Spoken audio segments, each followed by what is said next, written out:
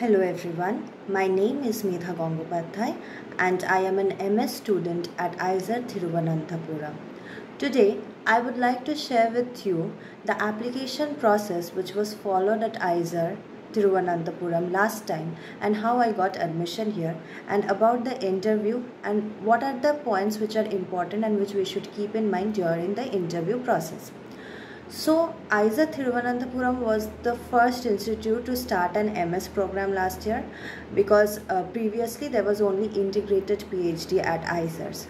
So this was a new opportunity and I opted for it. Last time we were not asked to tell about our JAM score at all. There was first a written examination, a proctored one from home, and then an interview, and that is how we got selected. First of all, about the proctored examination. Actually, the COVID was at peak, so it was one held at home. There were around 60 questions, just like JAM. There was a virtual calculator given. The procedure was similar to JAM only.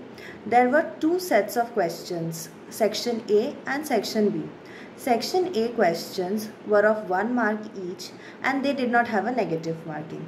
But section B was of 2 mark each and there was negative marking of half marks. So, I mainly aimed to do the section A very well and not to leave any question there because there was no negative marking. So that is how I prepared myself. There were 3 hours, so I spaced the questions out. Mostly the questions were how to solve them. It was not memory based. Mostly the questions were a bit physical chemistry biased. There were some mathematical questions also. So basic mathematical concepts were also asked there. Even for inorganic, the CFSC, calculations, all these were important. And spectroscopy played a major role in the exam. Many questions were there from NMR, IR, UV, everything. NMR basically we had to tell about the proton NMR, and it was extensively asked. So this was the proctored examination. After this was held, the results were out and around 70 students were selected for the interview process. Now about the interview process. This was held from home and we were asked to keep an A4 paper ready and a government ID card. This was how we prepared ourselves for the interview. We had to make sure that our internet connection was very stable and there was no fluctuation during the exam, but they were considerate about it and they were very friendly, the interviewers, and they helped us a lot.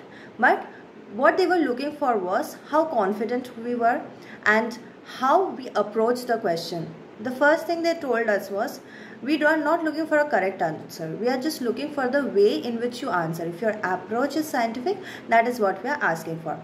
They made us feel at ease, and then they asked us that out of the 3 chemistry branches, which I wanted to answer first. So this is a very tricky part. You have to select the one in which you are most confident.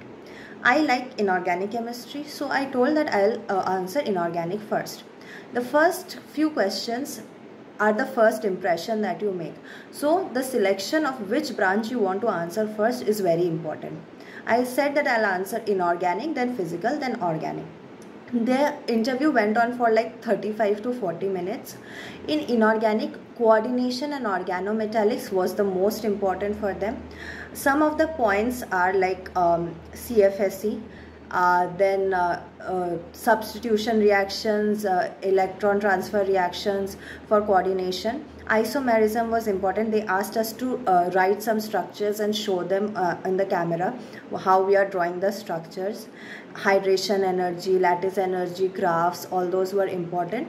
One part which mostly we overlook, the Tanabe-Sugano diagram, that was asked. So it's better not to skip any part. So Tanabe-Sugano was asked. And from organometallics, 18 electron rule, how to draw clusters, and then how to find the electron count of clusters and metal-metal bond, all those were given emphasis on. So this is how inorganic portion was held. Next comes physical. In physical chemistry, they mainly emphasized on thermodynamics and kinetics. They asked us about chemical potential, in chemical potential they asked me to draw the diagram to define it, and then elevation of boiling point, lowering of freezing point, those were asked. I had to draw the graph and show them.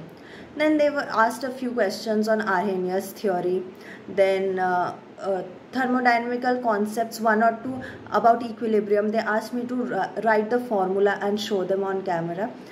These were asked, very basic preliminary questions, and if you are clear about the concept, it is very easy to answer them.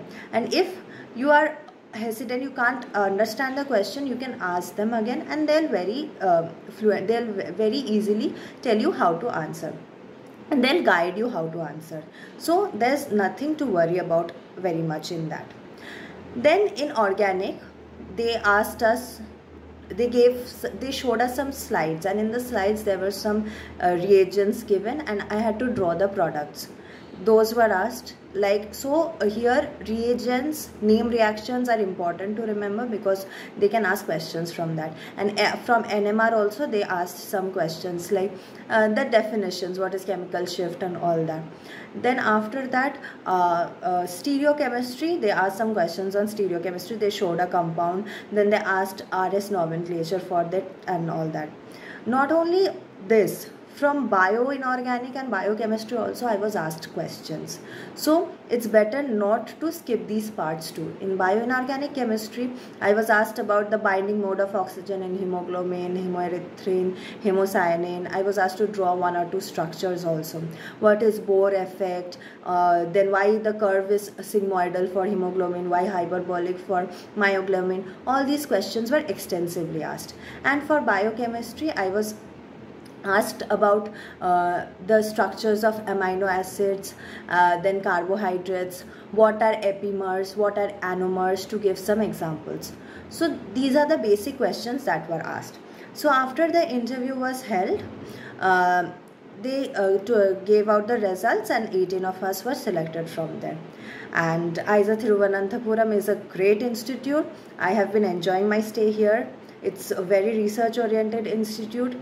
We are been doing labs and research work very extensively. So I would urge you all to take this opportunity. MS program has been started in all the IISERs. So please go and apply, and don't worry about the interview process very much, because all the interviewers are very friendly. But what you have to remember is that you have to be confident and just try to attempt the question. Doesn't matter if you are right, completely right. And please make sure that whichever subject you are choosing first, you are very fluent in that. Whatever question they ask you, you will be able to answer, because the first impressions are the ones that matter. Even if one branch goes a little bit weak, like I did not do the organic very well, that doesn't matter, because the other two you had to make up. And so this is how the interview is held, and I wish you all the very best. Give your very best and stay calm, and don't worry too much. Just and practice how to give answers, and to study in depth, because in JAM and all the competitive exams we have been doing MCQ so much that we have forgotten how to study in depth a subject very much. So graphs, plots, formulas, and the concepts behind every graph, why we are using this formula, these are the questions which are very important. So I wish you all the very best and take care. Thank you.